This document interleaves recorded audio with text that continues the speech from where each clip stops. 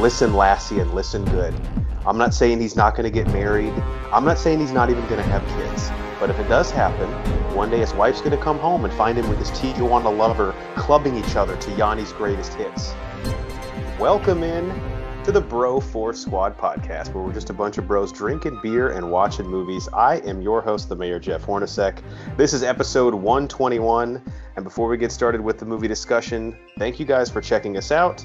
And let's meet the fellow bro joining me tonight. It's actually kind of like your show tonight, Matt. It's the show the fans have begged for on their knees, pleading, give Geiger a full show. And we're finally listening to him. A plethora, a smorgasbord, if you will, Jeff, of fans. Let's hope this turns out better than that Joey spinoff from Friends that they tried, where they gave him like his own half hour. It'll be just as good as that, I'm sure. All right, so our enforcer in the paint, Matt Geiger. Matt, my question for you tonight, if you had to pick anyone from the pod to fight in a battle to the death, who would it be and why would you choose me? Well, it wouldn't be Thurman because he just beat me at golf this week. Wouldn't be Banner. Cycly would just sue me after I won. So yeah, Jeff, it would be you. I don't know. We just really don't get along off pod. We haven't even talked off pod for months. So no, this whole thing is actually being done. We're recording it to Banner, and then he has to edit it all together. Yeah, we actually don't like each other as much as you guys probably think. Every year I get Matt a Christmas present. When he opens it up, it's just a brick, like Michael Scott got White. He's got 11 of them. Stuck on this. Michael, that's not even my handwriting. That's not what I think that I thought that it was. All right, well, if you have not listened to our show before, or even if you have, we start every episode off with the most important thing in any bro's life, and that is chess day. And today we have a very special segment. I'm calling it Matt's Life Through Movies and Music. Matt, why don't you tell the people what this is, how you found out about it, and then kind of the thought process behind what we're about to do. So I could lie and say this is all my idea, but it's not. During lockdowns, people have come up with a lot of surveys, mainly with music, but we're going to do them with movies as well. Guilty pleasures, favorite band ever, that kind of stuff, just to gear up conversation and shit. Because we're all bored as hell, and we don't really want the light shined on how effed up the world is right now. So we decided to do it on the Broforce Squad. You can listen to me right now, and Banner maybe next week, Jeff after that. We can get Thurman on, and Cycly, and all your favorite Broforce Squad characters to answer these tough questions. No, not if, California should open fully, but what band do you think is overrated? So we're hard stuff. We're gonna do this, especially when right now we don't really have much movie news or anything to talk about because nothing's coming out. So we'll do this, and please comment below if you think I'm fucking insane or I finally have pled your truth all these years. And send in your answers to these questions. Absolutely. So we've divided this up into two parts. For Chess Day, we're going to do the movies portion, and then at the end for Do You Even Lift Bro, we'll have Matt do the music portion. So these are 11 questions about the mediums, the respective mediums that basically define the formative years of your life. So we'll dive right into it. So our first question for the movie portion, Matt, is what is a movie that you can't stand? I'm going to come in hot the first two, actually. But the movie I can't stand is actually movies, and it's any James Bond movie. I just don't fucking get it. Even Casino Royale, that everyone asked me to watch, I will admit that I think Daniel Craig is my favorite James Bond, but they're like, oh, Geiger, you like gambling and shit like that. You'll love this movie. I just don't like James Bond. I don't get, maybe people say the same thing to me about Batman. Whenever they reboot Batman, I'll be like, man, I'm interested. I just fucking like Batman. I didn't know there was that big a pool of people that like James Bond. I can't stand any of these fucking movies. GoldenEye, I know we'd have a commentary on that. I don't know if it's out yet or not. I wasn't privy to it, but I know the game was pretty cool. But Pierce Brosnan, even Sean Connery, I can't stand any James Bond. Maybe I'm just not a spy guy. All these movies, whenever I'll try to watch them, especially the Daniel Craig, I've tried to watch each of them, and I think they fucking suck. To me, they're fine, but I think James Bond is kind of like Dave and Buster's. Like, if you describe it to someone, you're like, that sounds fucking awesome. And then you get there and you're like, oh, this place smells like piss and everything's like $80 to play. It's not as cool as I thought. And I'm trying to think off the top of my head, Jeff, any spy movie I really like. I like Ocean's 11 isn't really a spy movie. It's more of a heist movie. So maybe I just don't like spy movies, but he's like the king of spy movies. Whenever you reboot James Bond, some people get excited. I'm just roll my eyes. I'm just like, again, why are we trying to do this? And you have been very candid and transparent from the beginning that Geiger and the British don't get along. We just don't. We don't see eye to eye. I don't think we ever will. They've apologized, and you said, I don't want to fuck. I don't think we're going to walk in a room with a six-pack and come out, just ruffling each other's hair and be like, yeah, it's my fault. No, it's your fault. I don't think that'll ever happen. All right. The second part of the movie portion. What is a movie that you feel is overrated? Okay, this is also, I believe, a trilogy. This might get some people pissed off, but you asked me. So I love gangster movies, especially Pacino, De Niro. The Godfather. Don't say it. Overrated. Oh, shit. It's so fucking overrated. It's time. If you want to watch a fucking movie that's like, this came out a couple years ago, didn't it? It's that one. And I know it's probably got one of the greatest actors ever. Then some of the young up and comers are the guys I just named, but I can't fucking get through it. It's fucking terrible. It's not good. And anyone's like, man, you love Goodfellas. You love Casino. You love all that shit. You love The Departed. You'll love The Godfather. That's the OG. And yeah, I respect that The Godfather, if it didn't happen, these movies wouldn't happen, but it's not that good. And some of the people say it's like, I think, was it Godfather 3 is the greatest movie fucking ever? No, it's not. One, yeah. People hate the third. The second one. Okay. What's the line? It's not. Have you seen the Family Guy where the Griffins are all like stuck in their panic room when someone breaks into their house and Peter starts talking about The Godfather? Did not like The Godfather. It takes an hour and a half getting in. It insists. It does. It takes forever to get in. Like when I watched the first one and I was in a mood that I'm like, okay, I'm just going to chill and watch this. It'll probably start slow, but then I'm like, what the fuck is the deal with this thing? Like what? I mean, Scarface, at least it has an awesome third act where he shoots fucking everyone and does blow. I mean, Scarface, I can maybe even put in this, maybe a little overrated, but the third act fucking takes it over the top. These three are just fucking slow and boring and, just eat your pasta. If you're extremely Italian, maybe I get it, but other than that, it's overrated to me. Peter Griffin says it insists upon itself, Brian. And Brian goes, what does that even mean? I'm glad. I think I'm going to have a very small cult group that agrees with me and a lot of people that think I'm fucking insane. And I might have just lost my film. I can't even fucking I bet some people probably won't even want me to review movies anymore because I think that, but I don't care. I just don't get it. You know what is kind of crazy though? So the question is, movie you think is overrated. Based on the reputation of the Godfather trilogy, they could still be good movies and be insanely overrated because people talk about that like it is the greatest piece of filmmaking ever Right. made. I'm not saying I should have. It's not a big piece of shit. Whenever I watch it, though, I just don't understand. It's like people think this is like some of the greatest fucking film ever. I'm like, no, it's not. I think that's defensible and overrated. All right, the question number 3 now, Matt. On the flip side of that, what's a movie you think is underrated that people just don't? I'm gonna give 2. Respect? I'm going to give 2 because they're two totally different movies. One is a comedy that should be on the Mount Rushmore of comedy. And I'm even saying it's not even on fucking TV. And it's from the creators of some of the greatest comedic ever, and that's Basketball. Basketball is one of the greatest fucking comedies ever. And it's from the creators of South Park. So it's not like a cult, it's one of their, I think Orgasmo is their first movie. Basketball is maybe their second. But especially the way sports before is. Bigger, Longer, and Uncut came out? It was like really Yes. Yeah, it was. I believe so. Yeah. It was probably South Park, like season 2 or 3, whenever Basketball came out. Because he does the in it, and you're kind of like, oh yeah, that's Cartman's voice. Yeah. Reggie Jackson's in it, and just the way sports is today, how it's all about money, and they change like cities and players' names. It's fucking hilarious. I don't know why it's not on TV. Number 2, which I don't know if the movie should have been up for the Oscar, but Jake Gyllenhaal should have been up for Best Actor, and that's Southpaw. And everyone's on Creed's dick right now. Southpaw is head and shoulders better boxing movie than Creed, period. And if you haven't seen it, the Rachel McAdams only in it for a little bit. Spoilers. The kid in it, we always talk about getting a good kid actor is hard as fuck to do. She is fantastic in it. Gyllenhaal had to get in crazy good shape and then probably gave the acting performance of his fucking life.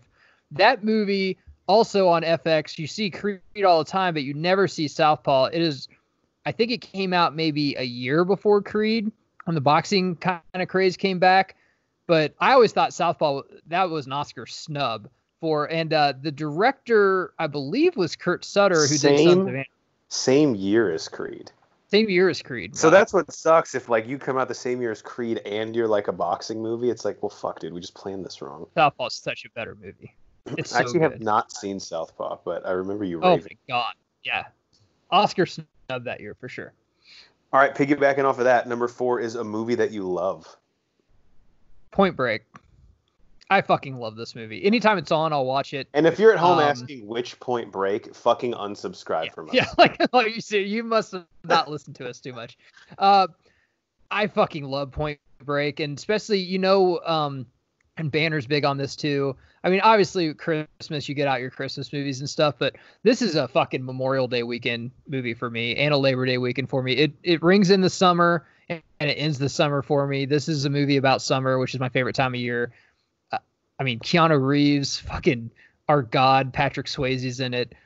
It's about surfing and bank robbing. I mean, how can I say more? And it's just an easy watch. Like, if you're going to eat some tacos and drink a 6-pack, just like we watch Ask Kevin L. Johnson, if you haven't checked him out from Ozark, he was on the pod. What's a fucking movie you can eat pizza to and drink beer to? Point Break is number 1 on everyone's list, or it should be. Movie I love.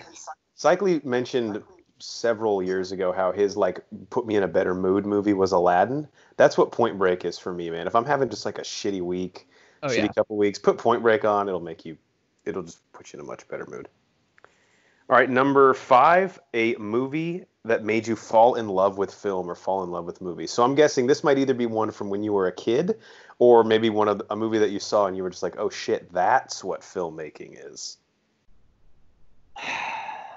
This is tough, but it's from when I'm a kid, and it's Robin Hood, Prince of Thieves. Oh yeah. I had it on VHS. I fucking love that movie. I had the Robin Hood Treehouse. I had the bow and arrow that I bought from Pomida. I don't know if any of you Midwest kids remember what the fuck Pomida was. It was a redneck Walmart that you could also buy toys from. I had the sword from Pomida, and I remember I jumped off our mantle because I was trying to be Superman, and the mantle came down and busted that VHS, and it busted all of our VHSs. And my mom let me buy one VHS, because I busted all of them. And I bought that VHS again because I fucking wore it the fuck out. Robin Hood, Prince of Thieves is a movie that it made me fall in love with fucking movies because I'm like, dude, this is awesome. He basically killed everyone. He killed the whole town. He took it over. He got the chick. What else could you teach a young boy, a young Geiger? I was just wondering what the world was about. You know what's crazy? Alan Rickman as the Sheriff of Nottingham, absolute scene stealer. And looking back as an adult, I might actually like him more than even Robin Hood in the movie. As a kid, I didn't, because Robin Hood was obviously... When he split that fucking arrow, I was like, my God.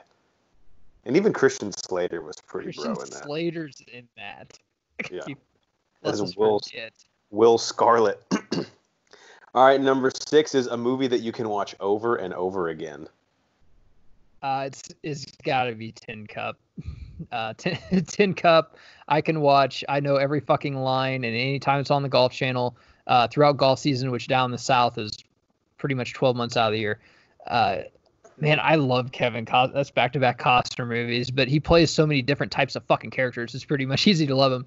And this isn't even his best sports movie, but I used to play baseball. I don't play baseball anymore, so Bull Durham I don't watch as much now as Tin Cup. Tin Cup is something I can just watch over and over again. And for people that think okay, golf comedy movie, Happy Gilmore, obviously. No, dude, give Tin Cup its due. Check our commentary on Tin Cup, too. Especially for a true golf fan, it's much more, obviously, real to the sport, which makes the humor that much more interesting. All right, number 7 is a movie that changed your life.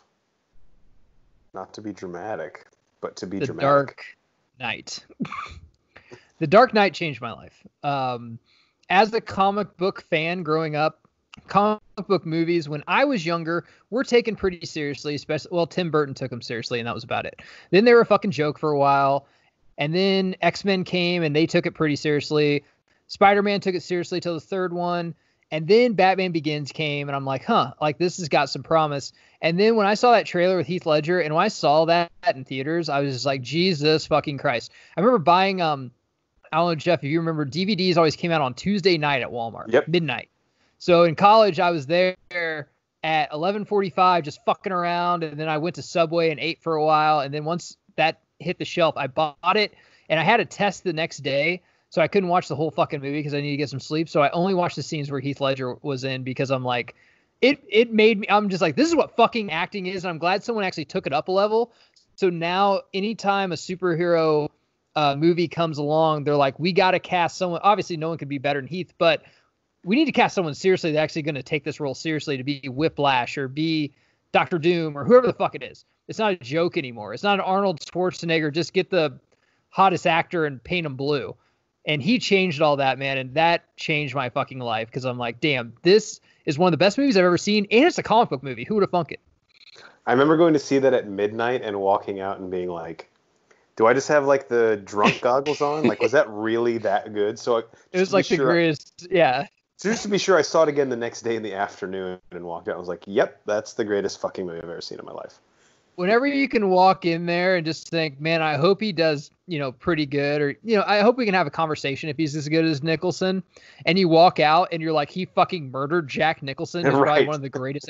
And he did a great Joker. It's just for the time, but that was in 2008. Heath could have done a lot more. Oh my God. It's great. I know some people are partial to Daniel Day-Lewis in There Will Be Blood, but for my money, that's the greatest acting performance I've ever seen. Yeah.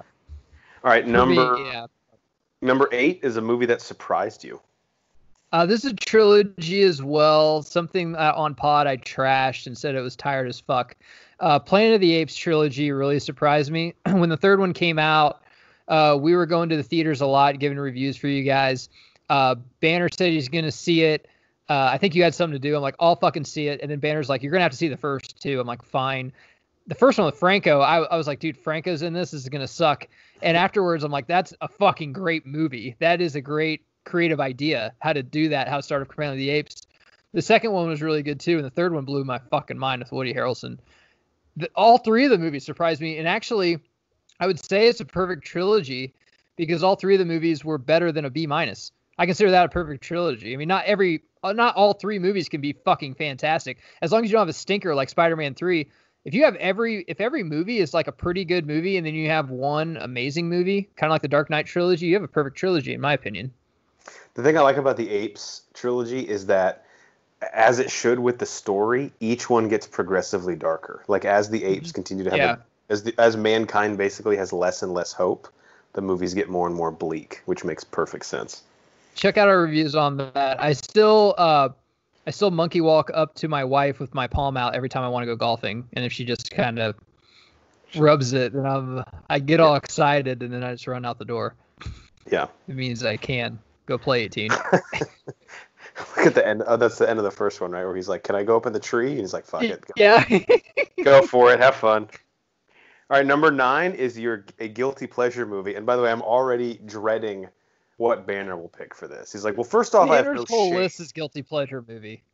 So mine was pretty easy. This is one of the first things I filled out. It's Showgirls. There's a lot of reasons for this. You listen to the pod, you know I love Vegas. Jessie was the hottest chick on Saved by the Bell to me. For all the, millennials and shit listening to us, when we were kids back in the Stone Age, we couldn't just get up our phone and type in like free porn and look at shit. So Showgirls was about as close as I could get to watch porn without my parents looking for scrambled channels or something like that. Right. It is one of the worst movies I've ever fucking seen. It actually ruined Elizabeth Berkley's career. Like, no one would hire her. But fuck, it's fun to watch. It's actually really fun to watch. And it's kind of porn. So it's a win-win-win.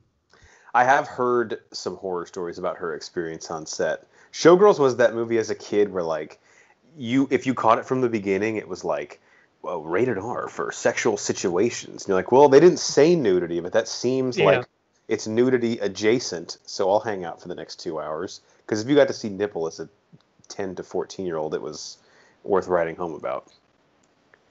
All right. Have you ever seen it? I've seen parts of it.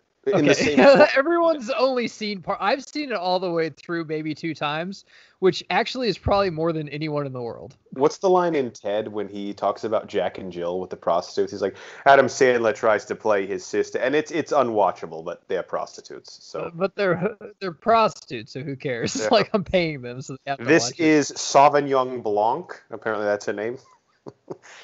All right, number 10 is so for music, it's going to be your best live experience, but for movies, let's make it your best theater experience.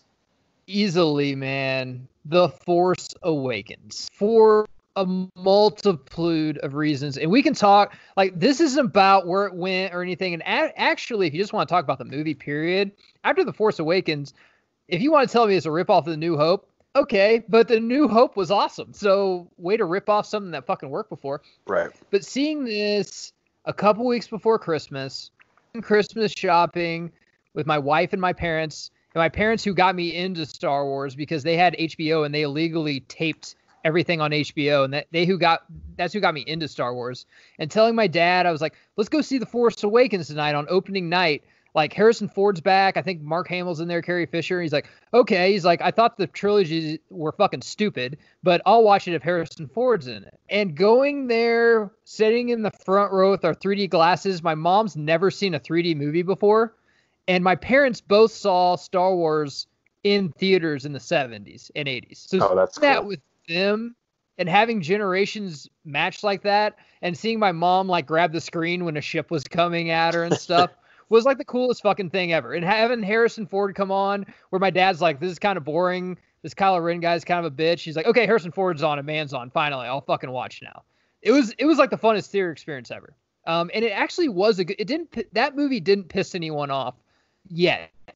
I feel like if you're a real Star Wars nerd, you can get nitpicky, but you didn't leave there like, I want to fucking kill myself. And it was an awesome theater experience. 2 weeks before Christmas, opening night, never seen a 3D movie for my mom. My dad hasn't seen a Star Wars movie in theaters since the 80s, and you guys see it with them. It was fucking awesome. I think people like now that nitpicked or were mad about The Force Awakens when it came out after the rest of the sequel trilogy came out, they were like, that wasn't, remember we were a little bit hard on it, you know? But yeah, I agree. There's nothing that equals that experience when like there's a little bit of snow on the ground, you're back home with your family, and you go to the theater to see a movie together, let alone one like this that was literally bridging the gap of generations. And remember, as kids, because the prequel trilogy, like you said, was so poorly received, I was like, dude, I don't think we're ever getting sequel movies. And that's like a person in 2020 that was upset that the NBA season was canceled due to COVID. We're like, just wait. There'll be a lot more stuff canceled. We thought that was the worst thing that could ever happen to us. Someone from the future says, "Oh, honey, sweetie. Okay, yeah, no. Let's save some of that rage. Save some of that rage." All right, that concludes the movie portion of Matt's Life in Movies. Stay tuned for our Do You Even Lift, Bro, where we will do the music part. But first, we go on to our protein shake, where we talk about what's in our cup, also known as what have we watched lately. Matt, I know we're going to save the one we watched together for the end. I have 5 things, but I'm only going to talk about like 2 of them. So I'll get a couple of these out of the way and then toss it over to you. I have 2.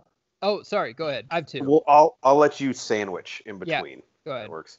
So Banner and I last night watched and did a movie commentary on the original Godzilla from 1954. Which is in black and white and on HBO Max. And I think kid right now is like the one with Matthew Broderick. I'm like, no. There was one before that. Child. They have like original. four of the like original Japanese ones on there, and they get so ridiculous. Like there's one that is Godzilla versus Mecha Godzilla, which is where the humans try and build their own robot Godzilla to fight back against him. And Godzilla doesn't fucking like that idea. Makes sense, kind of, though. But we watched the original from 1954, and I won't say much about it because when our commentary drops, like, that's the real place to get our thoughts. But I'll say this thing is a fucking blast to watch. And what makes it even more fun is Banner was watching it on a tablet that was actually, because HBO Max, as of this recording, still cannot fucking figure out a deal with Amazon to get their shit on the Fire Stick. So he has an Amazon tablet, and he had to illegally get HBO Max on there, and so it was cutting off the subtitles. So the whole movie Banner is literally just guessing what's happening in the movie and is like 99% correct. It's not even in English and he doesn't have subtitles.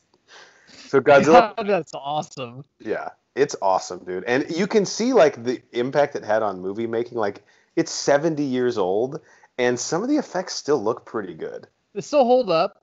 Yeah, I mean, considering it's 70 years old. You gotta say, you can't be the douche like this isn't realistic. I'm like, it was made in 1950. Like my dad wasn't even born yet. Like, come on. Japan was like 11 years removed from the atomic bombs being dropped on them. Like can we cut them a little bit of slack? Jesus Christ. Another thing I watched was there's a new season of Unsolved Mysteries on Netflix.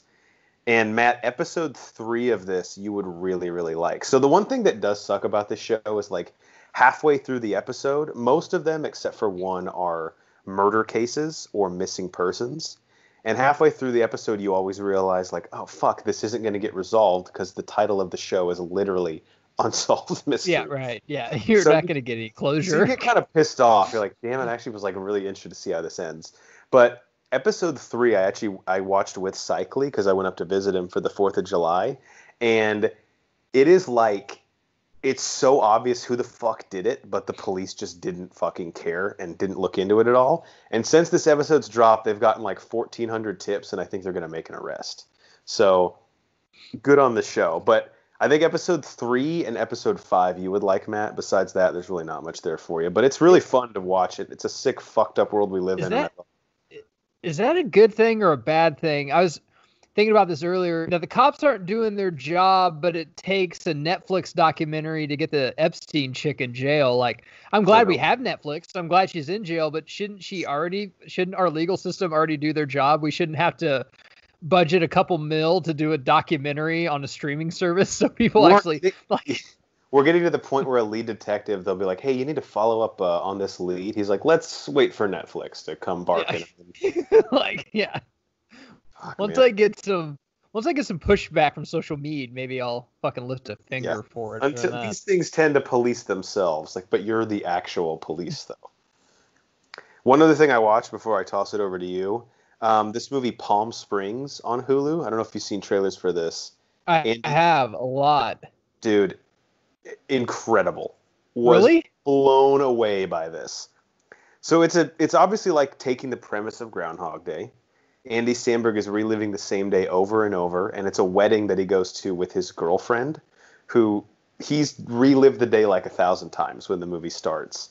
And first off, the mere comedic premise of like being able to know everything that happens in the day and like the shit. Yeah, it's fucking hilarious. The shit he can do is awesome. And he talks about like other things he's done is like because when he falls asleep, the day resets. He's like, one day I just smoked a bunch of crystal meth and saw how far I could travel. I got all the way to Equatorial Guinea. Pretty impressive. And then I passed out.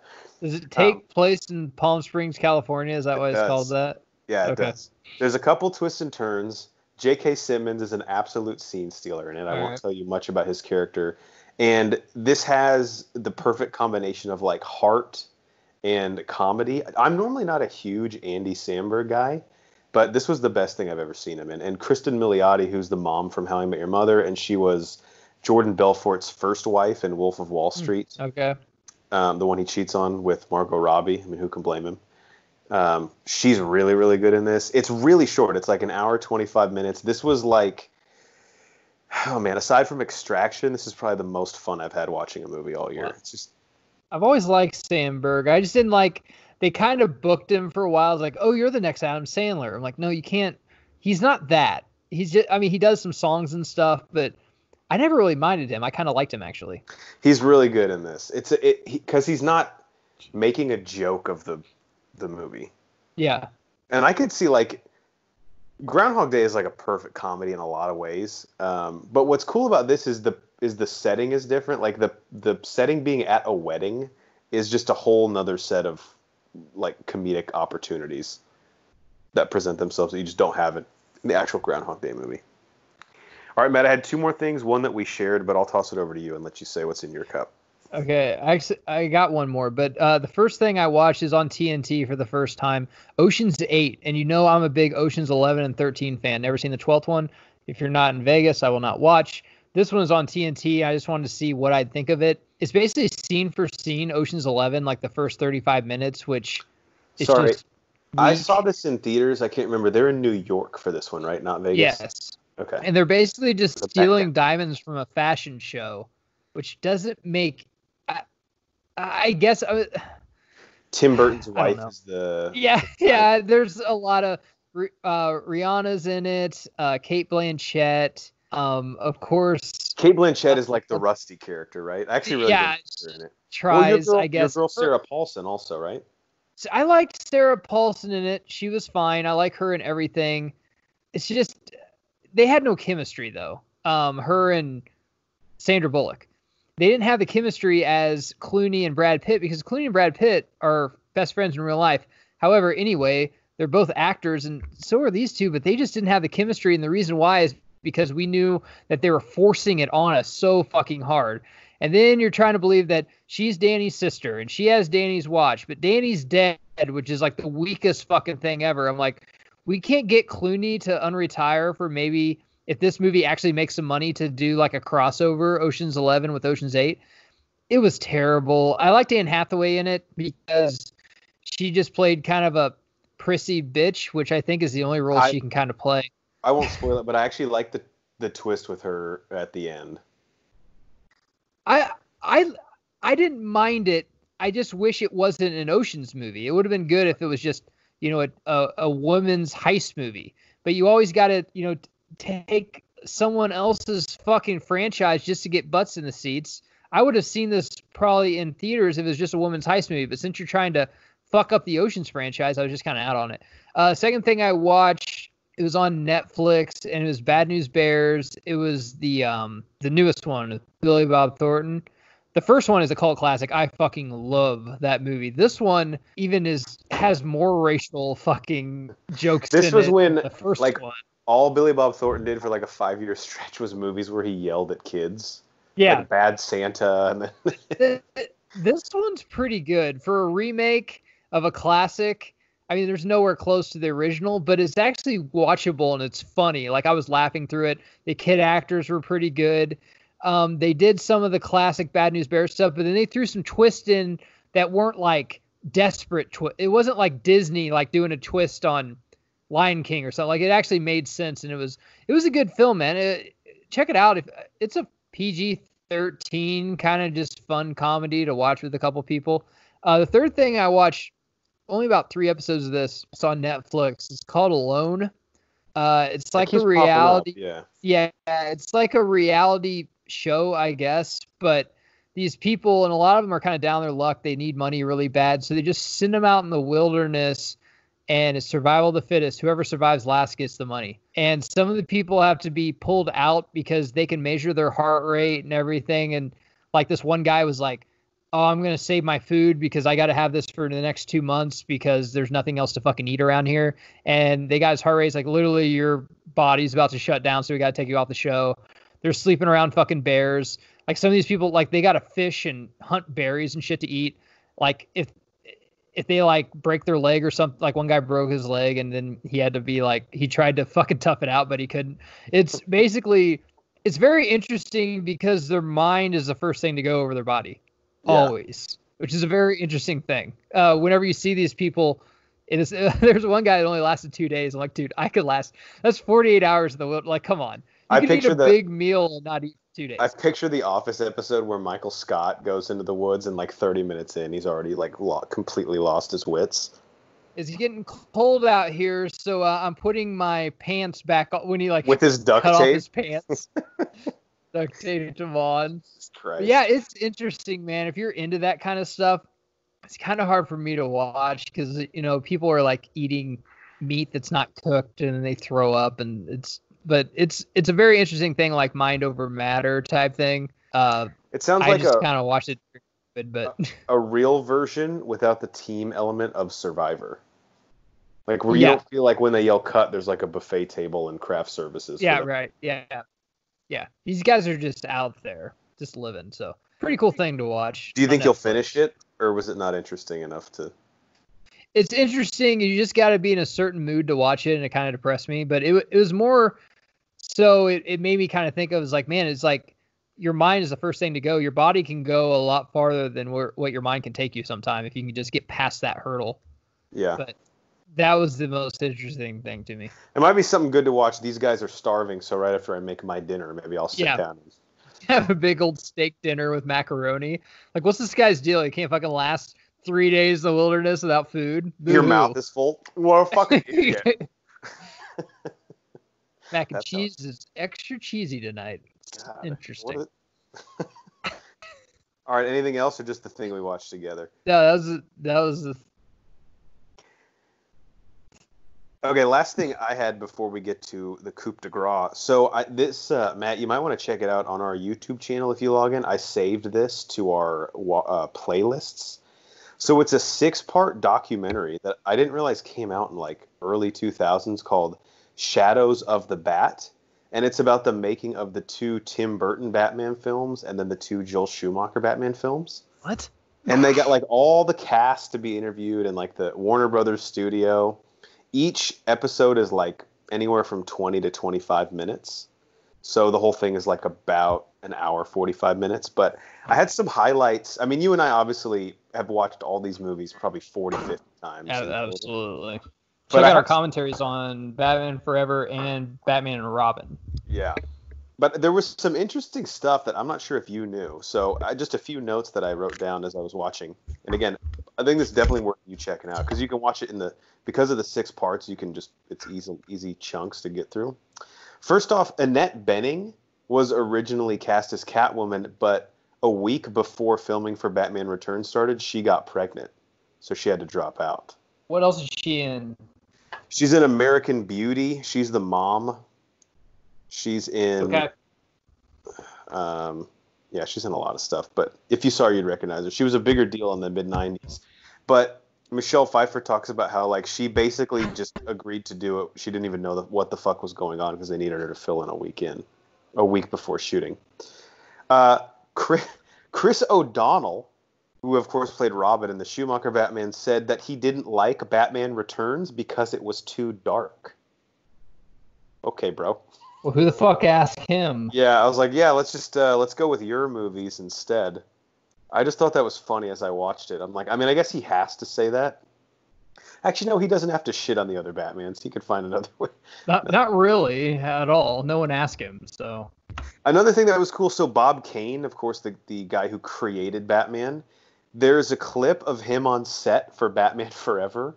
And at this point, I think he passed away shortly after the movie was released, or maybe even before. No, it was Batman and Robin was the last thing he saw in theaters because I remember talking about that on our commentary. Fuck, that would kill me too.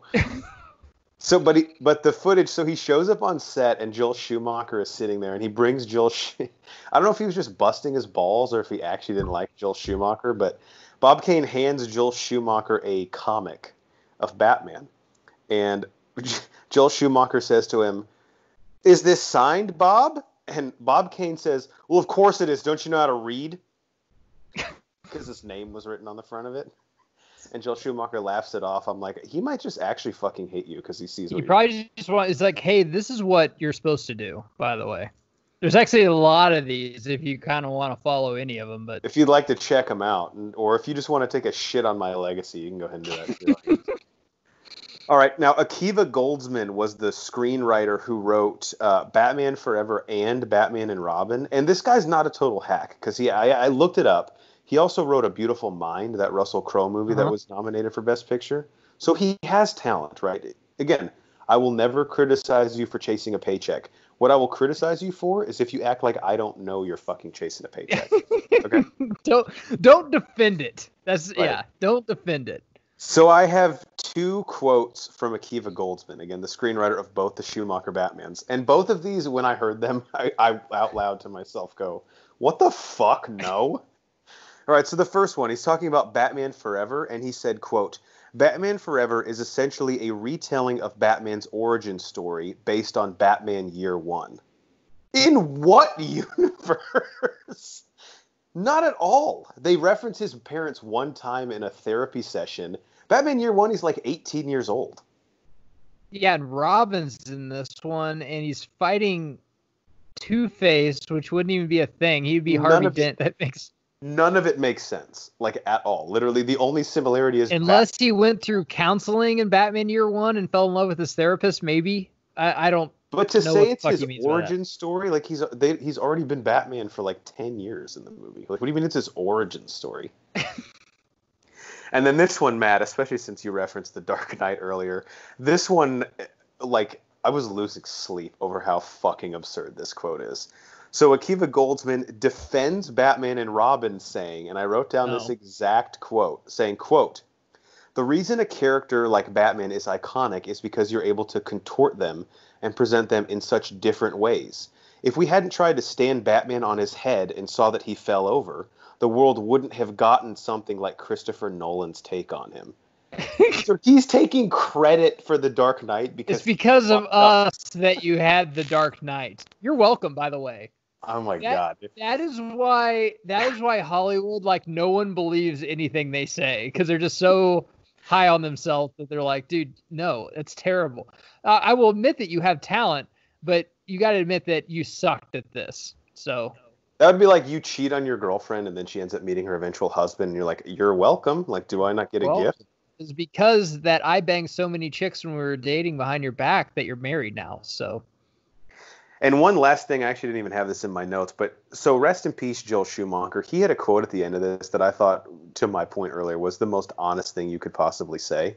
And he says, the studio wanted both of these movies to be, for lack of a better term, toyatic, meaning like more toys, more toys.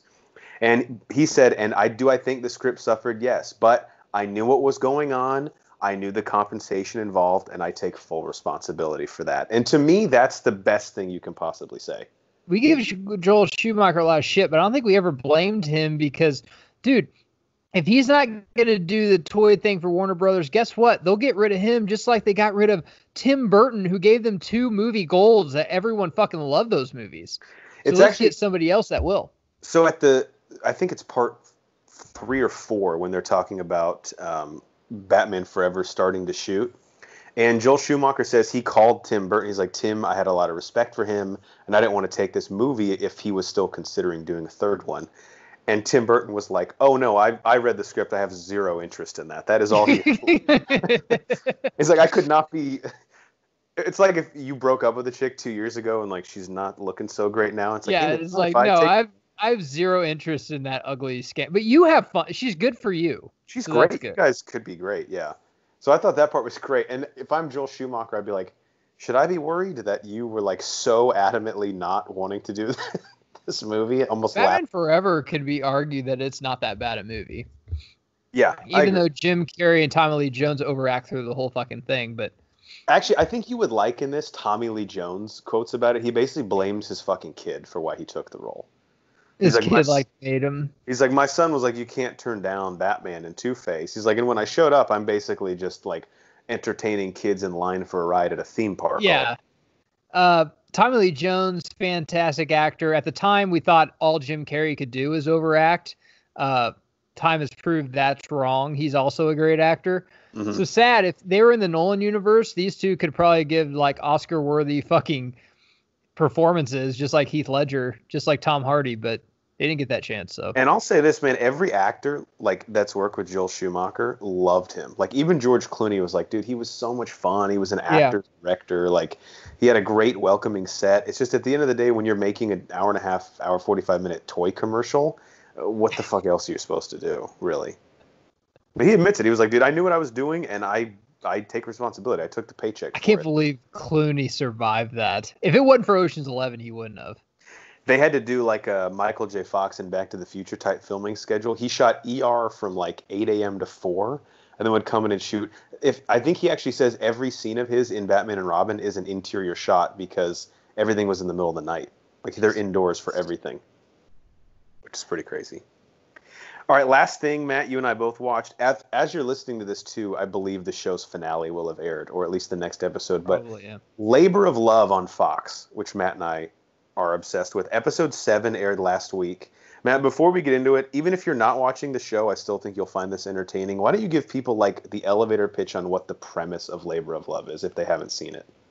Christie's 41 or 42 or something. She's been married once. She wants to be basically the bachelorette. However, she doesn't want to just get married. She wants a guy that's ready to have kids right now. So once she picks a guy, I mean, if they get married, I don't know if they're going to get married, but she wants to fuck and have a kid because her time is about up. I don't even know if they'll date, depending who wins. I don't know. But this last episode, Matt, we were down to 3 guys, Kyle, Stuart, and Marcus, and we did hometowns, which obviously if you watch The Bachelor or Bachelorette, you're familiar with, where the 3 finalists take Christy to their respective hometowns to meet their friends, their families, or in Marcus's case, who the fuck knows who that woman is in his house. Now, I know you have a ton of thoughts. I just have a few talking points I want to get your opinion on first. Okay. So we'll go in order of the house visit she did. So first off, Kyle, the 6'8" guy who lives in Austin. Yep. What's he, a director of like sales and marketing director for we don't know what. It could be a Fortune 500 company. It could be for shoelaces. I don't know. So he's laying in bed with Christy. First off, why don't you talk about Kyle's apartment before we get into it much further? Kyle's apartment. So she comes in. First thing I see is a flag of Japan, which with autographs on it. Either. Like, what would he get? Like, did he see Japan play soccer in Austin? I don't fucking know. But he has a aquarium-ish. It's just basically a fish tank. He's got it's a 2-bedroom apartment. He turned the second bedroom into his bike room, which is so bro. Hanging from there, but he also has like this Peloton thing that he works out with. And it's a total fuck pad, just a bachelor pad. And Christy is like, how does he expect us to, raise children in this? I mean, obviously the guy's probably like, listen, I'm not even dating anybody. Why the fuck would I need a really nice apartment or a house? I don't even know if this is where I'm going to be the rest of my life. I think if she picks him, he'll obviously say, hey, my lease is up in 3 months. Let's go get fucking something else. But Christy just hammers this. And I think, Jeff, as we see the show go on, Christy is really uppity. Yes. I mean, she lives in Chicago. She likes the finer things in life. I mean, what 41-year-old doesn't, I guess, if you put all your life into your career, you're probably making some money, and you probably want a guy that doesn't live in a 1-bedroom apartment with the Boiler Room movie poster over his bedroom wall. So, but I will say this, I think her issue is that there are things that should not even be deal breakers that she will absolutely not compromise on. Like if she sees something that's a bit alarming to her, instead of even bringing it up, she's like, oh, well, that won't work. I don't like those tablecloths. So she won't even like just say like, well, do you expect to raise kids in here? And he'll probably laugh. It's like, no, absolutely not. My lease is up in a couple months. I'm actually looking at this other place. So going to the other guys, though, I mean, they had way nicer places, but I think he's out of it. Just because of that. Yeah. Okay, well, we'll get to why I think he's still alive, because someone else had an epic meltdown. Like, I'm talking Atlanta Falcons against the Patriots in the Super Bowl type meltdown. But there's a quote from Kyle that I loved when he's laying in bed with Christy. He goes, quote, I mean, to find someone close to my age who's never been married or had kids, that's like a unicorn. To which Christy goes, oh, I thought I'm been married. Did I not mention that? And he actually, which is weird because I don't know if she has around the guys. I know she has with Kristen Davis, but I don't know if she has around the guys. Maybe she hasn't. For some reason, I thought like coming into it, that was like her profile that they were like all made aware of. But maybe, like, when they do like the bullet points on someone, hers was like been married. But maybe I mean, but it's just like, any news article, Jeff, like you read like single chick and you don't actually read the article that says has been married 2 times. Yeah, they probably just looked at her tits and looked at like, oh, okay, she lives in Chicago. Cool. I'll be on the show. All right. Do you have anything else about Kyle, or can we move on to Marcus?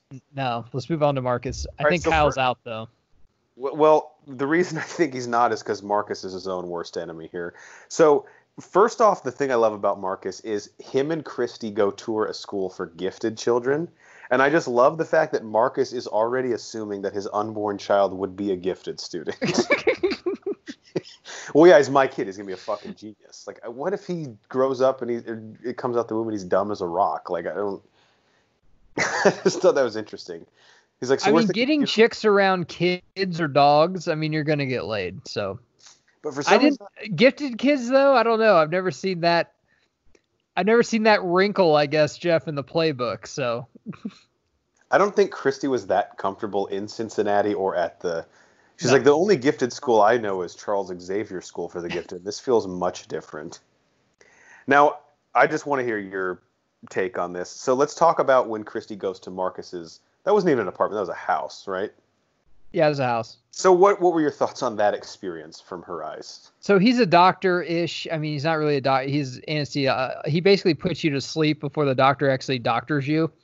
But still, you make pretty good money doing that. Because he's the one who could kill you a lot of times. Yeah, right. Yeah. Like, he's the one that always tells you why he's putting it in. It's like, listen, it's only 10% chance that you die, so it's not that big deal and stuff. And like, yeah, he's that guy. So you go to his house in Cincinnati, and he has a house mom. It's not his mom. It's not his aunt. It's not any relation. He just has a house mom because apparently a single guy just working a job, and I know doctors work a lot of hours, but still, so do fucking bartenders, can't handle laundry and dishes and, I don't know, paying the light bill on time and shit. So he has a house mom that does it all for him, which is weird upon itself. But then the house mom, apparently he treats like a mom that he's really close to and like a mama's boy, which is double weird. And then he does like a fashion show, Jeff, where he puts on green jeans. So weird. No traditional colored pants. The weirdest thing about the house mom is that and this is what I think freaked Christy out, because everywhere else she went, she got to meet people's friends or family. I think that is the closest person in Kyle's life, and he pays her to be there. James McAvoy from Split would have said, this guy has, I think, a couple personalities. This is weird. Yes. Like, he just flipped the switch when he was home. It was almost like he just wanted to lose or something. I didn't get it because my wife thought that he was the favorite. I never really liked him. I thought he was just kind of a snake in the grass that always try to throw other guys under the bus. And those people never win these fucking competitions.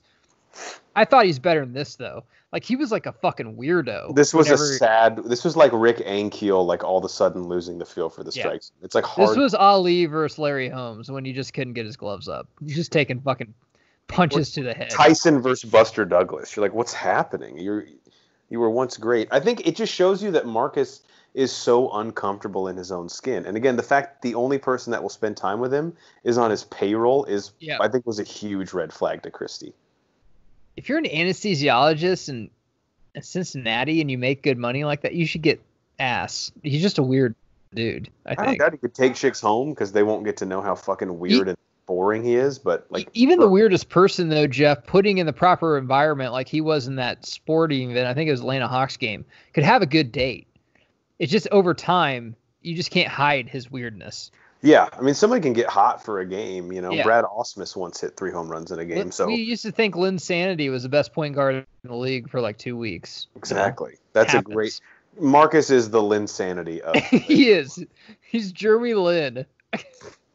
So I think he actually got sent home, so he fucked up. But yeah, I get what you're saying about like in terms of going all the way.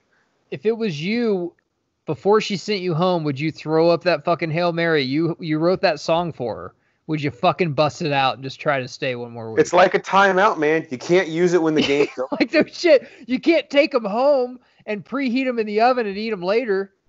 Fucking play the song. He spent all that time up in the attic by himself in his fucking wife beater perfecting that thing. I don't know. He was making out with Kyle right in front of him. That you could share see your through the gift. window. What if Paul McCartney kept Yesterday to himself? Where would the world be now? No, I don't think it's ready. I don't think the song's ready. I'm still workshopping it, honestly. I mean, my heart's partially in it, but it's shit anyway. It's fucking shit. It's rubbish, honestly. The song's taken to piss. Don't even have the balls to show it. I wouldn't even show it to me mum. All right, let's move on to Stuart. Who, I think it's his. Winner, you mean? Who? The winner, you mean? Yeah. I was going to say it's his show to lose. One thing that I thought was interesting, him sitting with Christy. First off, Stuart absolutely knocked out of the park the home visit. I mean, everything you could have.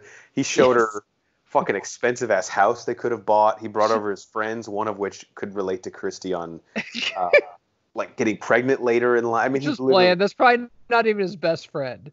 They're probably paid actors. It's L.A. How hard would it be to find Yeah, no shit. Yeah. People to come over. You could go to a sandwich shop. Like, dude, I'll give you $50 and just play this role. Like, yeah, cool. Sounds like fun. Not getting any roles anyway right now. But I thought it was funny when Stuart was sitting with Christy and he asked her, "Have you ever thought about having interracial kids?" She goes, "No. Have you?" And I want, yes, every night. but I want to be like, "What do you mean no? Like you understand that you and Stuart are different ethnicities, right? Like how is that not? This is the point of the show is for him to get you pregnant. What do you mean you haven't thought about that? He's in the final 3. I don't. What are you thinking about? So that was weird. I'm glad he brought it up because obviously to some people you don't know if you're dating a white woman, you don't know if that's a big deal. And then when she said, well, I dated a girl and her parents didn't want to meet me. And then Christy basically said, yeah, my parents, they like reggae music, so they might like you, basically, or something like that. They're like, they're really understanding. Like a Get Out situation. Yeah. Like, what do you mean understanding? Like, what the fuck does that mean?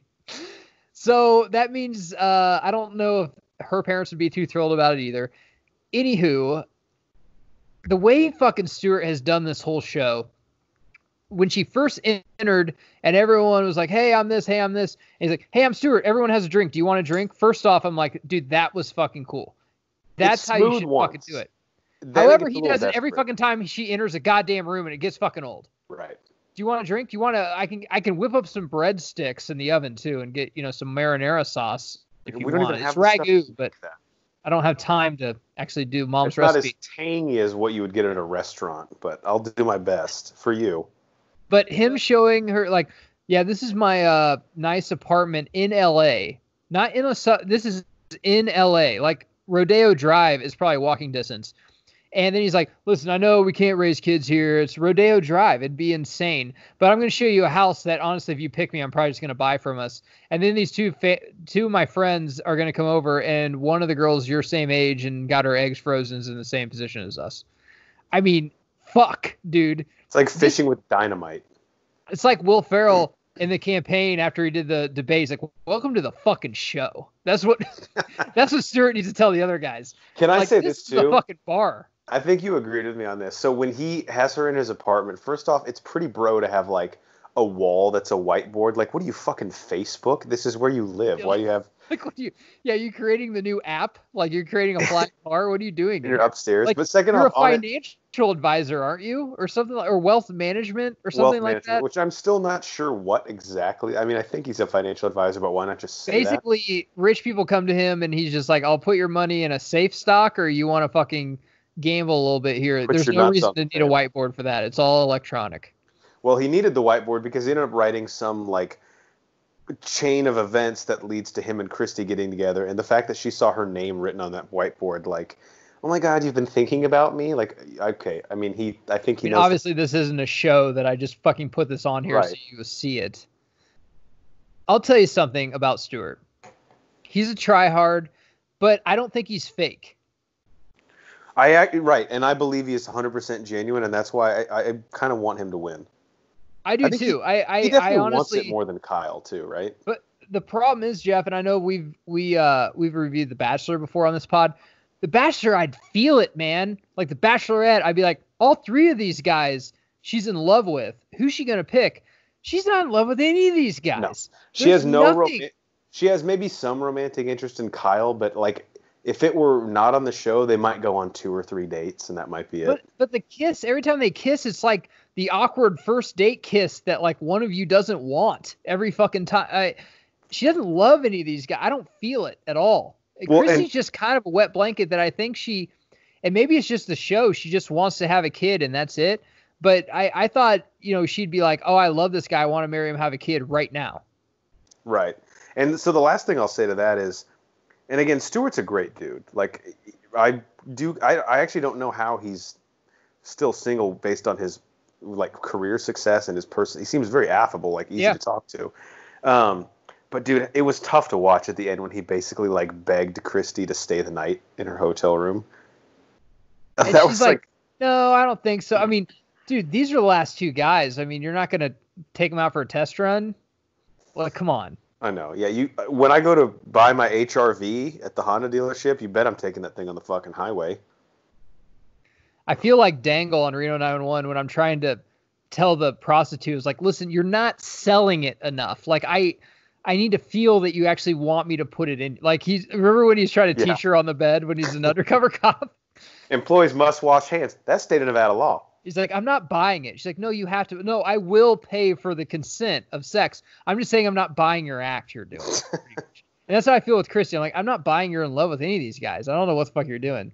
I don't know if you're just going to take their sperm and basically do like an IVF thing and have a kid, or you're actually going to marry these guys. I could see that with Stewart. And I think Christy is kind of having, you could sort of see it in her eyes, like as she's looking at the last three dudes, she's like, fuck, man, like this is it. And I'm not really feeling any of these guys. Like, that's just how it works. Sometimes the pool of dudes that they brought in, it's just not, I don't know. But also, I don't want to be an asshole. I think it's more her than the guys. I think she's gotten a lot of pretty good guys. I agree. And I'm not saying she should settle, but I think she does need to realize, like, you're 41 and you're single. Like, maybe you're just not meant to be in a relationship. Like Kyle said, she's 41 single. There must be a reason. That's what he said. He's a unicorn. Which I love when someone trashes the chick. Is that Marcus who said that when he left? I think it was Marcus, yeah. I love when someone trashes the chick after they leave. That's great. Like he's not 3 years younger and in the same boat, and his best friend is someone that he pays. Showmanship. It's like trading jerseys in the NFL. It's what you just do now. It's a tradition. It's like the Masters. Unlike any other. Anything else you want to add before we move on to the end of the show and Do You Even Lift, bro? No, it's on right now, and I forgot to tape it. My wife's going to be pissed. We'll catch it on DVR. Yeah, I don't think it gets to on demand till like the next day. But so, again, we're probably a week behind, but go back and catch up on the show, or either way, we'll do the finale. I'm assuming it's the finale. Oh, we'll do the finale, and hopefully there's a tell-all. There better be anyway. Or yeah, even if it's 30 minutes, which actually I don't need more than 30 minutes. Only 30 minutes. All right, last part of our show. Banner's not here to introduce it. It's our Do You Even Lift, bruh? So we're basically going to take the questions we started the show with. Now we're going to ask them to Matt about music. So it's the movies and music of our lives, the Matt Geiger edition. All right, Matt. The music or artist that you can't stand. This is easy for me. Luke Bryant. I actually thought this was a joke. Like some of his songs, if you just read like the lyrics, they sound like a joke. But people buy it, man. People love this bro country, and I don't fucking understand it. Jeans and a cold beer and all that stuff. Yeah, and like a date where a really hot chick in Daisy Dukes and a great body actually wants to go fishing, catfish dinner, and sleep with the crickets. Like no fucking woman wants to do that. If you have that woman, she has 2 teeth and she's morbidly obese. There's no fucking woman that likes to fucking do that shit. And if you do like a woman that likes to 4-wheel, growing up in the Midwest, just wait a couple years. She will be either no teeth or obese. I just don't get the bro country. Jason Aldean was a close second, but there's actually maybe 2 songs I can stand with him. Luke Bryant, every song that comes on, if I had to listen to him the rest of my life, I would Kurt Cobain myself. I'm not even kidding at all. Bro country is like, this is like their version of like Nickelback or Creed, right? Yeah. All right, second one, music that you feel is, or the artist or band that you feel is overrated. So I went with The Godfather for movies. I'm going to piss off a lot of people here. And don't turn me off because I am a huge rock fan, but I do not get Metallica. Same. I don't get it. I'll admit, I'm going to say once again with overrated, they have a couple good songs. Like Enter Sandman, I've heard it way too many times, but Sabbath, True's good. The Unforgiven, I don't think that's a good song. I don't think they have the depth in their discography. Like that's a big part of being an iconic band. You have to have like a string of hits, not like one. And the thing is, like, if you're talking about a great band, some of these things are the greatest rock band ever. Like you're talking about bands like the Beatles that you could listen to a song from them from album 1 and then listen to one from the last album and they'd sound like a totally different band. They evolve with the times. Metallica is just such a like I just don't get it. I love rock music, especially crazy rock music I can work out to. I don't get the fucking deal with them at all. I never have, probably never will, and they're way overrated to me. And especially they're the ones that thought that Napster was going to be the end of music, and now how many CDs have you bought in the last 2 weeks, Lars? Well, in the last episode, we talked about how when Napster came along, they basically shifted their focus from being creative artists to trying to take down Sean Parker. Yeah, which I hated too. Because they're like, someone has to stand for this, and we're the biggest band. I'm like, you're not. I don't think they're that good. All right, flip side of that, artist or band you think is underrated? Now being in the South, red dirt country. I don't really like to call it country. My favorite type of music doesn't exist anymore. I like Southern rock. I like Creedence Clearwater Revival. I like Marshall Tucker Band. I like Leonard Skinner.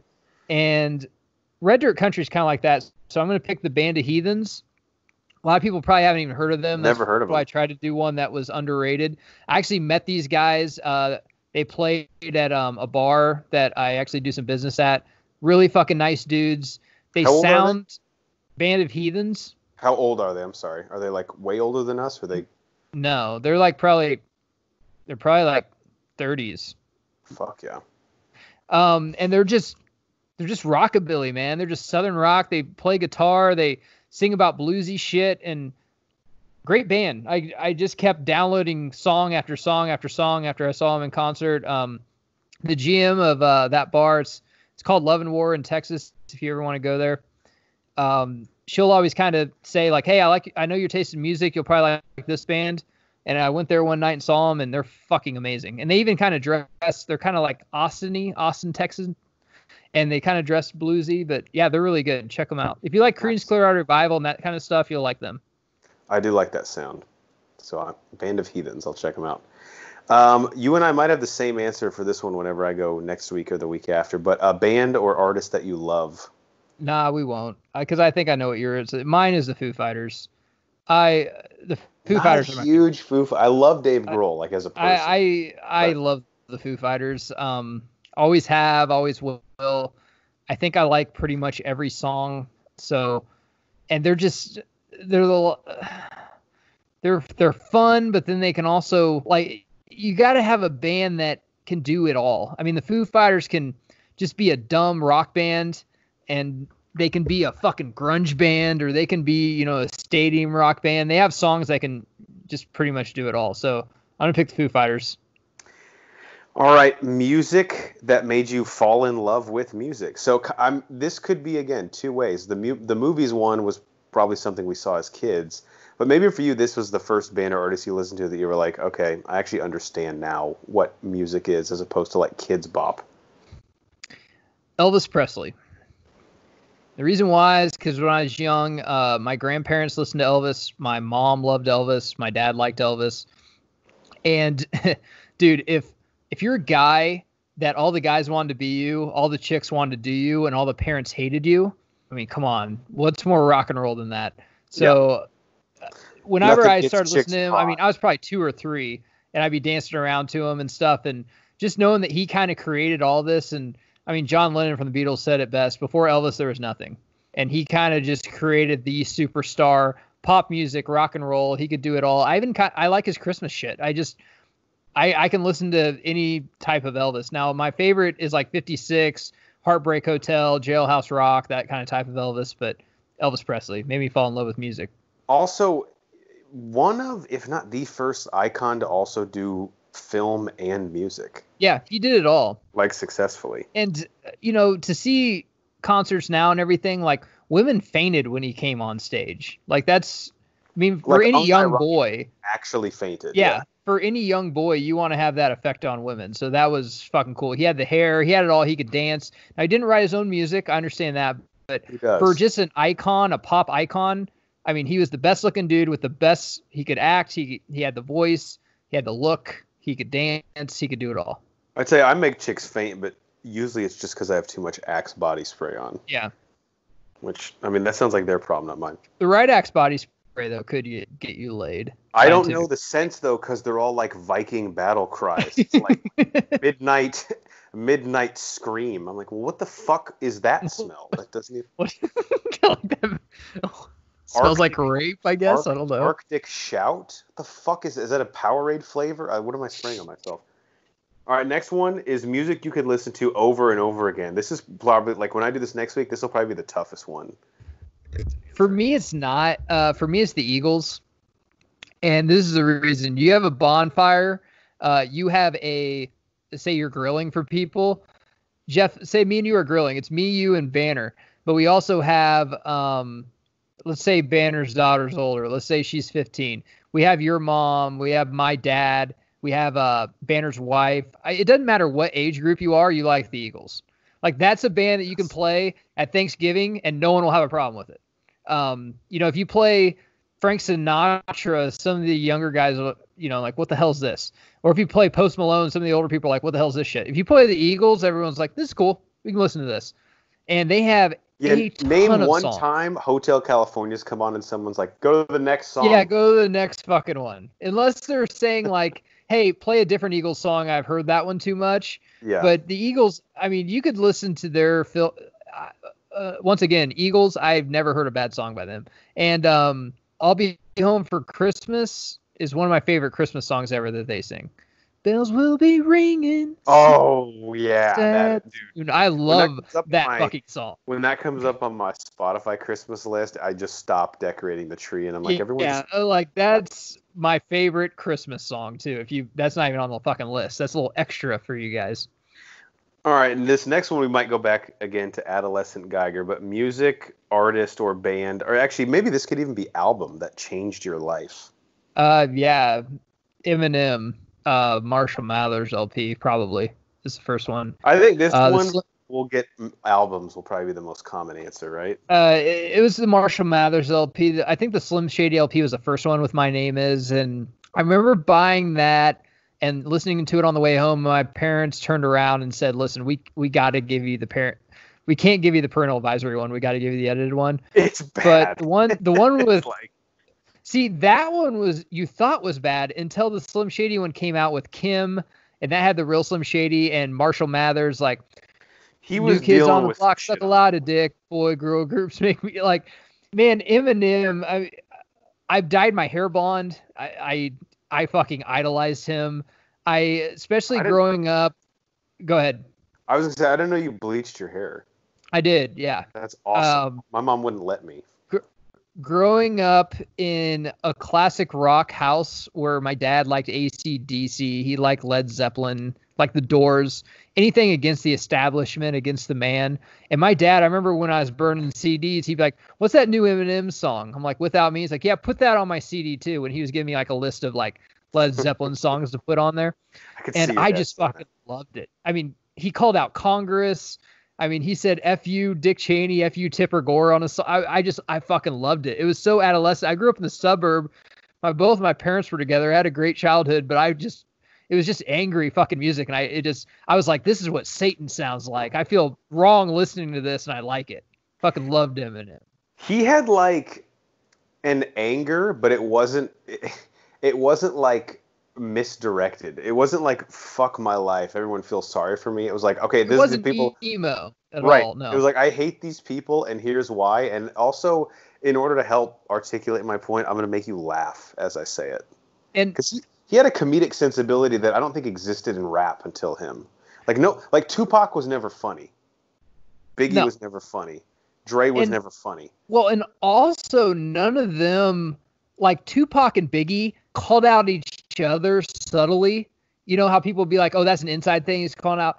Eminem would just say, "I sat next to Carson Daly and Fred Durst and heard them who argued who Christina Aguilera gave head to." Like, he just call out people that were on TRL, and then he'd fucking accept the award and then call out Christina Aguilera again. He straight up says to Moby, "You're too old. Let go. It's over." Nobody listens to techno. Like, it's so fucking good. You just call him out, and then no one would want to call him out because it's like, how would Moby call out Eminem in a techno song? Well, and do you really want to put the ball back in his court? He's gonna fucking destroy you in his next cipher worse than he did on this one. And then 8 Mile came out, and I remember seeing that movie. I'm like, God, this is great. This is fucking fantastic. And that album was fucking red hot. And then all the people, I mean, he's produced by Dre, but then all the people he produced, 50 Cent, The Game, Obi Trice, Drake, right? Fuck.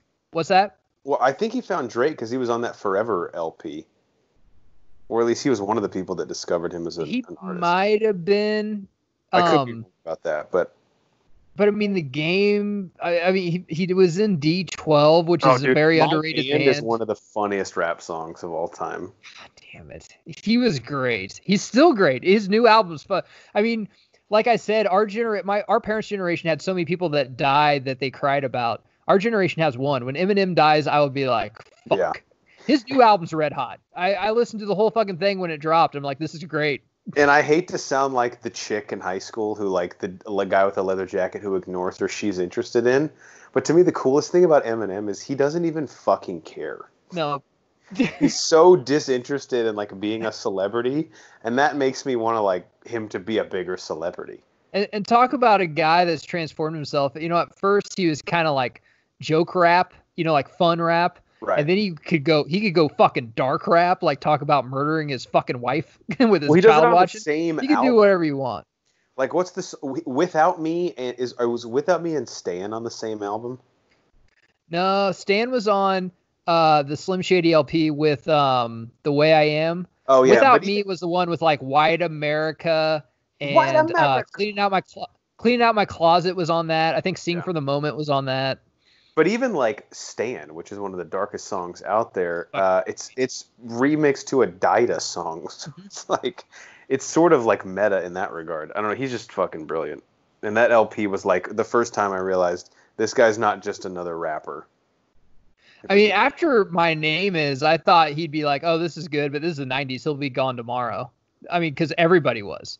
And then he just stuck around, just won everything.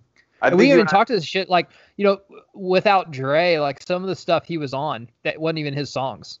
You and I have talked about this a lot. The late 90s, early aughts, as Nate Thurman likes to call them, were defined by people who thought they'd be around forever, and they could not have been more wrong. Whether it's actors, musicians, pop Smash culture. Mouth would be like, oh, 2020? Yeah, we'll probably be dropping our 10th album. Well, when you text me, like, put on the VMAs, like, when, was it Limp Bizkit who went up there? I'm like, dude, he thinks that the world is in the fucking palm of his hands right now. Like, this will never end. Yeah, they had no... My backwards cap and no hair with sideburns, like, and who was that going to get old? Who was the dude with the cornrows who had the music video up for Best Video that sang it shirtless that I've never even heard of? You know that guy was like... No.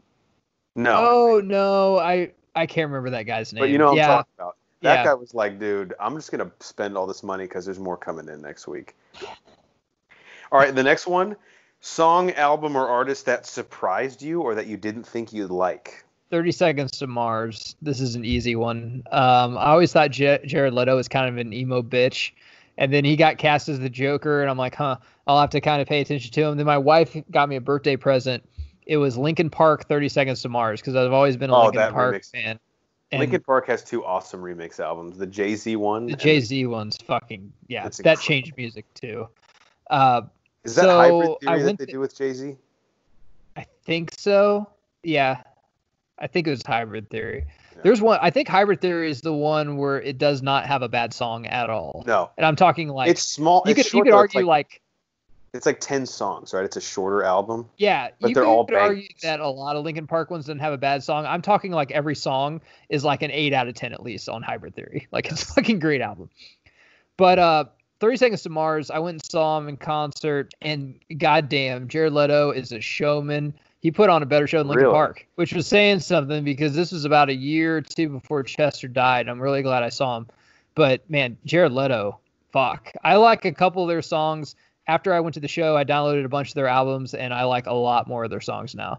They're one of those bands, once you see them live, you become a fan. I don't know as much of their discography as I wish, but Jared Leto... I knew 2 songs, and that's it. And then some of these, I'm like, damn, these rock pretty fucking hard, and then I downloaded some albums. Does Leto just do vocals, or does he ever shred a little bit on the guitar? No, he just did vocals. He played a little acoustic guitar during The Kill, but... Kings and Queens is my favorite song, probably.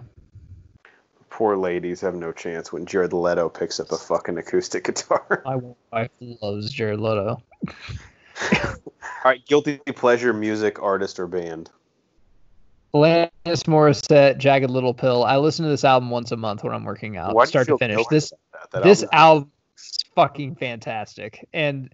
see, me and Jeff will joke about this a lot because I think it's the internship where Vince Vaughn will play It's Like Rain.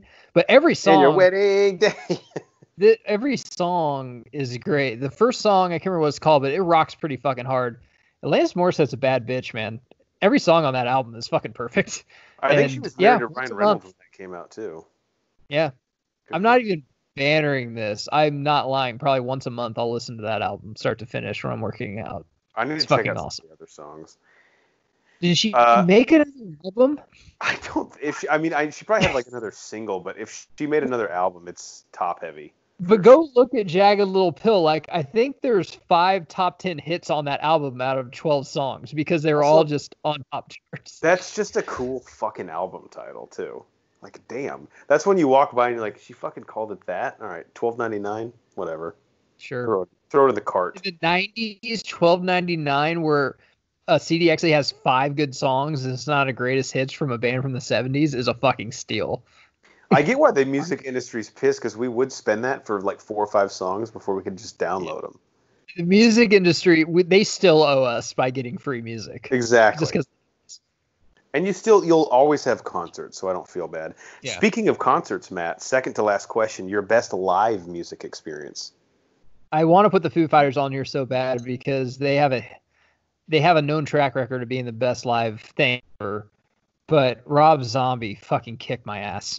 I wanted to see him for so fucking long. He comes out hitting a cowbell, singing American Band, and then he starts singing a James Brown song. And just the whole show was a horror show. He had people dressed as mummies dancing around and shit. It was a lot of fun, man. I'm a big Rob Zombie guy, and I love a lot of his films, and his concert did not disappoint. It was a lot of fun. It was an outdoor. You got to see him outdoor, too. And during, I think it was Dracula, he got a lamp, like someone, from Lost, like the others, and he went out in the crowd and was just singing the fucking songs to everyone. He had security trying to push people away from him. It's fucking awesome. I would be like, security, rough me up.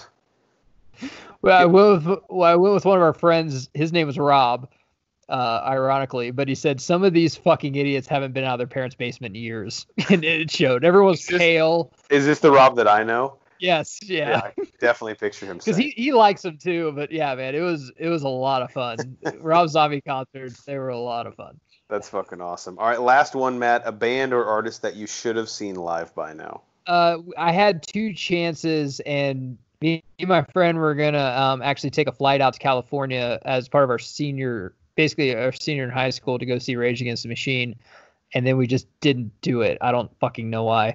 And then they were gonna go see him again a couple years ago, and they were gonna tour in 2020, and of course that didn't happen. But Rage Against the Machine cannot tour right now, Jeff, because a city, like you thought Minneapolis, a city would get burned to the ground if Rage Against the Machine toured right now with everything that's fucking going on. They would burn it to the ground.